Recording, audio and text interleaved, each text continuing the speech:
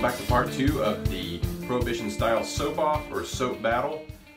The first video was over the 5 butter soap base. That was their original soap that they put out last year, and this is today we'll be pitting that performance against the performance of the premium vegan base. The scent on this one is Southside Fizz, lemon, it's lime, cucumber, and gin. Now this is a cucumber heavy scent.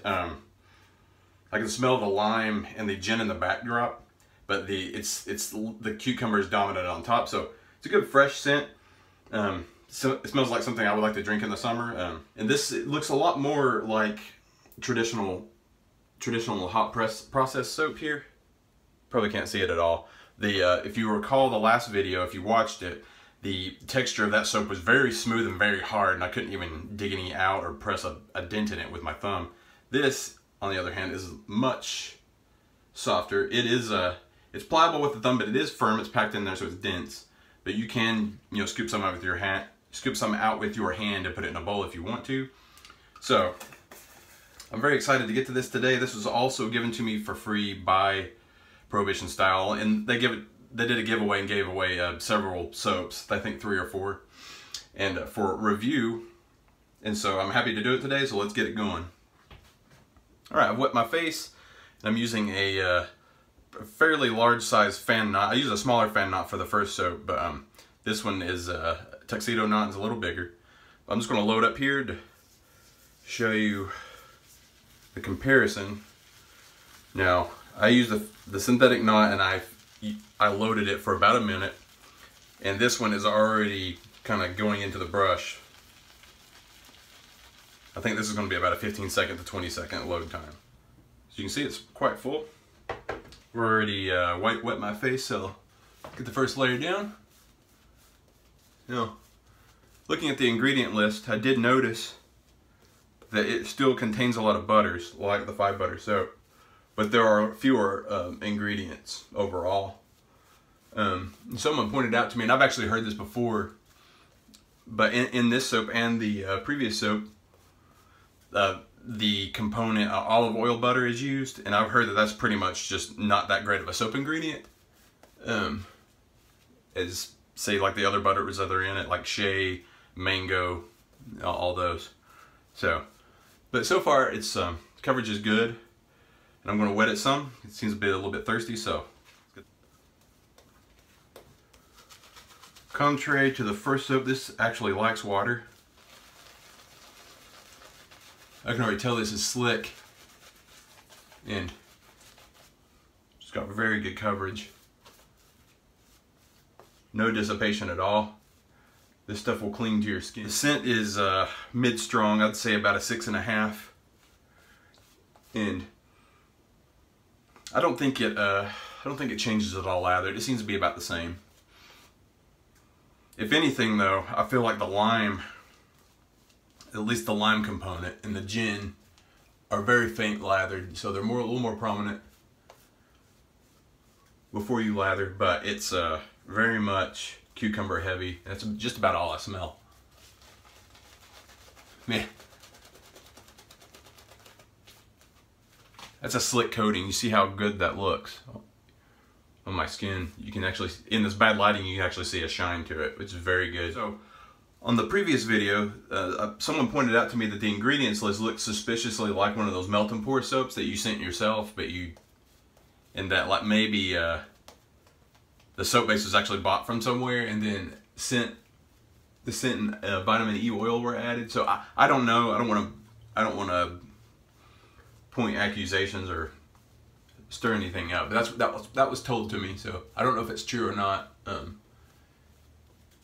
If Mr. Desjardins, the artisan, if he watches this video and cares to chime in, he can, but I'm not going to push it any further. All I know is that I got a good shave from it, and this, I can't argue with this coverage here. I mean, it's thick in my brush. That was about 15 seconds, 15 to 20-second load time. Man, it is just, it looks like I've got paint all over my face, and it's not dissipating at all. It really likes this water.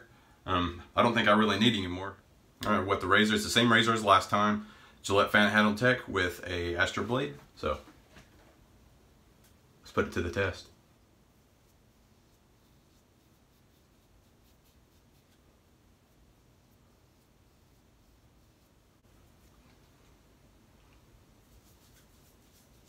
Slickness is very good.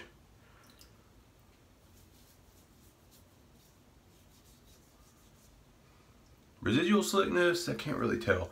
I mean, if I add water here, there's still some soapy film here though, so I don't know if that counts as residual slickness, so I may have to test that after I've more completely rinsed my face. And maybe after the second pass we can see.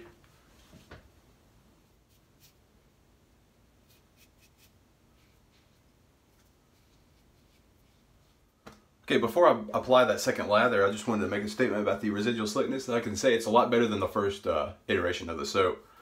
And my face is damp and I can still feel the lubrication on my face, so awesome. It's a definite improvement all around for that soap base.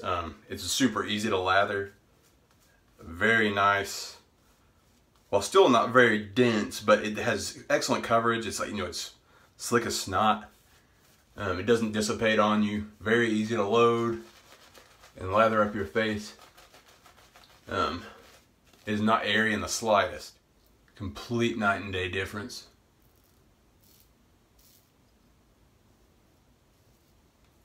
With the other soap.